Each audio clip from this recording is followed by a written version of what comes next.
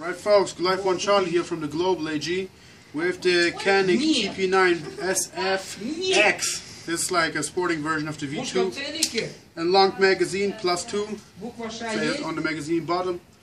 And as you see, slides a little longer, barrels a little longer, slides ventilated, barrels not ventilated, 9x19. Striker fired, no decocking mechanism, but we got a placeholder for a red dot over here, like a doctor sight or something. Little enlarged slide release, little enlarged magazine catch. Nothing else really changed about the pistol. From inside, still looks all the same, like a mix of between Walter and the Glock. I'm pretty amazed of the cost ratio of Canik pistols. I'll test it out today for you guys. Let's 50 meters on 25 meters versus 50 after versus 25 after 50, and then I will do some quick response drills on 7 meters. I'm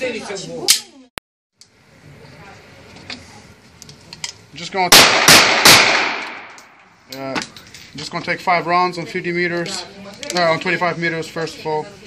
What we got? 5 rounds. Зрение на мушке. Середину мишени направил этот букет и нажми медленно на spust. On the casing.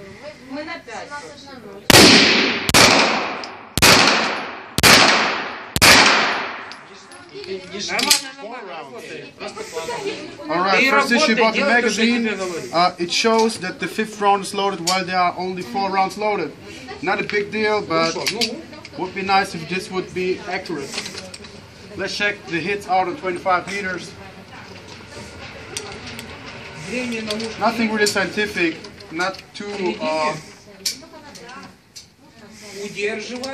what's that? Ein Treffer, 2 Treffer, 3 Treffer, 4 Treffer. Ah, yeah. Alright, we got 1, 2, 3, 4 hits. I was looking for the 5th hit. I forgot that I had only 5 rounds loaded. All right, let's load it up again. Let's check it out at 50 meters. Yeah, as you can hear, it's pretty a lot of shooting today. Поехали. Right, 50 meters. Can you engage it? Thanks a lot.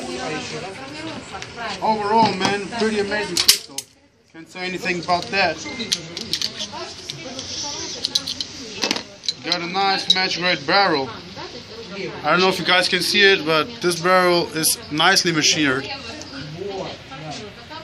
Looks very European, by the way. And even though the gun already has a lot of shots behind it, still looks damn good.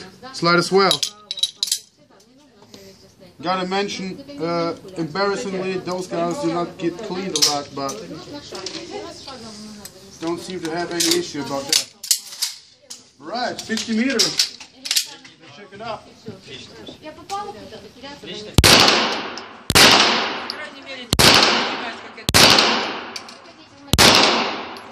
Alright, 5 rounds. By the way, decocker I'm sorry, not a decocker, indicator. Just also in the Walter P99, you can feel it, you can see it. Also, just for instance, on the P99, we got a loaded chamber indicator. We have all the same stuff over here. It's not sticking out at the moment. It's sticking out a little. You can feel it. Visually, you can see it a little, slightly. Not really with a red mark. Not really on the with a red mark like on the P99. But good enough. All right, let's check it out. 50 meters. We got 1, 2, 3, 4. Where's our 5th? Yeah, the 5th. The 5th. Yeah. All right. Yeah, 5 hits. So we got 5 hits. Not too scientific. Not too special. Not too precise. But all right. Good enough to show what the gun's capable of. 7 meters. We're going to shoot it now on 7 meters, 5 rounds. Quick response drill. No big deal. By the way, ammo we're using 9mm, 9x19, Sumbro. I don't know Sumbro. Might be a no name. 124 grain. Pretty heavy bullet. but seems like the gun is handling it accuracy-wise pretty good.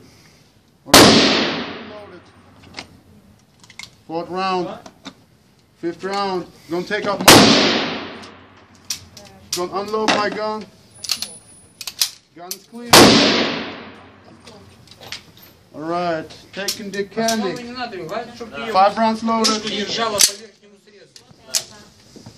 All right. Can you give me a contact? Contact!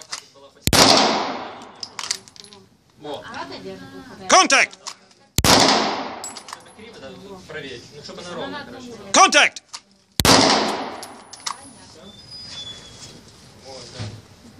Contact!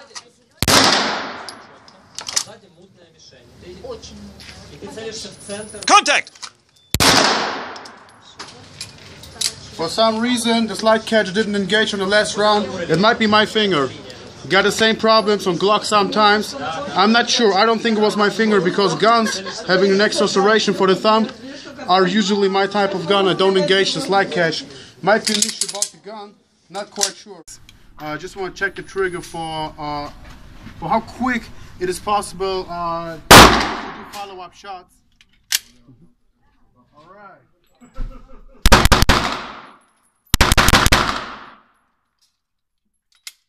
Check it out. Not quite sure.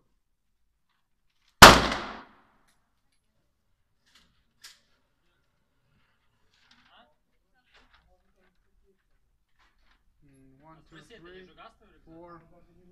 Well, yeah, all right. Still has decent recoil. Okay. Still has decent recoil. Stop.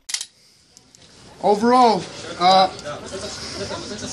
it's like impressive, you know. You can get those guns like the standard version for around $250 or $350. I'm sorry, $350 in the USA regularly, and they just run. I would not say it runs worse than an M&P 9 or any Smith & Wesson, but you won't find anything comparable in this price category. Pretty decent gun. Thanks for watching, folks.